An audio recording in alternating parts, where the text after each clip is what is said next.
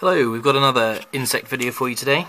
This one over here is a cicada, I believe. I picked this up on holiday when I was in Greece last summer.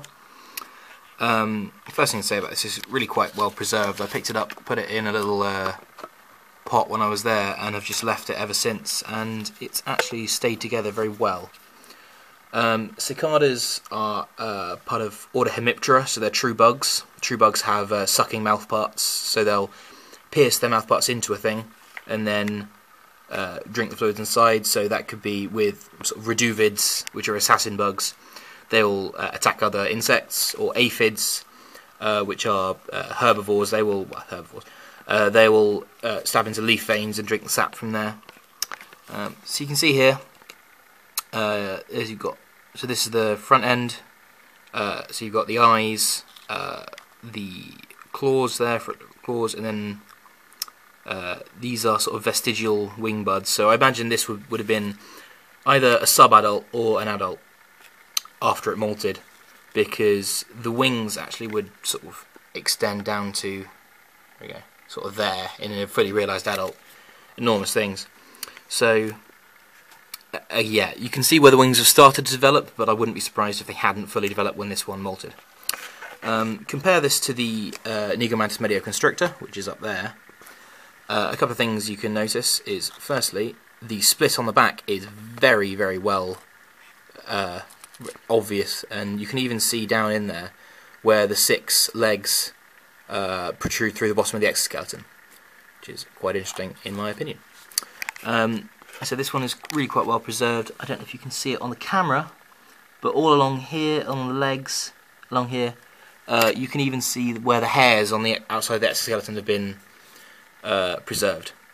Not exactly hairs, but you know what I mean. Another thing to note is this is an order of magnitude heavier than this. This is a little crispy thing. This is actually quite sort of weighty. That will be just because mantises are optimised for attack, speed. These things are much more defensive, so they have a much harder, thicker shell. I found this one sort of clinging to the wire part of a barbed wire fence. I imagine this is because these things, when they molt, when insects molt, they have to dry out, especially if they have wings to dry out.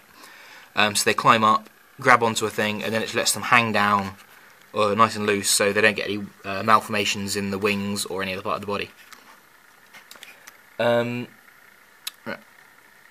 Similarly, when I was in the same holiday, same time, actually it's the same field, I found this thing. I believe this is the wasp nest of these little critters. I found this all sort of hole in the thing, and then when I put this away in the little pot over there, and then when I came back to this sort of 6 months later, this little guy was in there.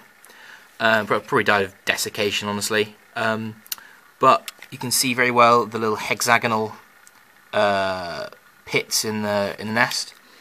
I'm pretty sure this is Vespidae, so that's wasps.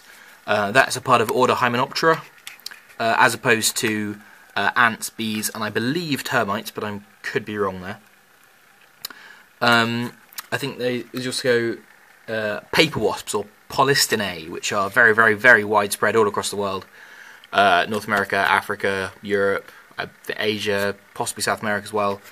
Very successful. They are parasitoids, which means that these guys they have an ovipositor on them, which is an egg injector. So they will stab into one of these things, inject the eggs will eat themselves out of the creature, killing it. It's the difference between a parasite and a parasitoid. A parasite will scavenge food, blood, just energy in general. Parasitoids will actually kill the host in the meantime. So that thing, that little tiny thing there, will actually end up probably killing that, which is 40, 50, 60 times bigger. Mantises, however, probably when that becomes an adult, will be about that long from that end, so down to about there. That will probably take on either of those, because mantises, as I said, are optimised for speed and killing very quickly. So yeah, that's all the sort of dry stuff I've got for you now. I'm going to have a bit of a sort of glupia dissection later because one of my pet mantises died, so I'm dissecting that later. That is Parasitoid agrianina, budwing mantis. So yeah, tune in for that. This is about all I had to say about these. If you have any other questions about anything here, just give us a yell, give us a comment. Yeah.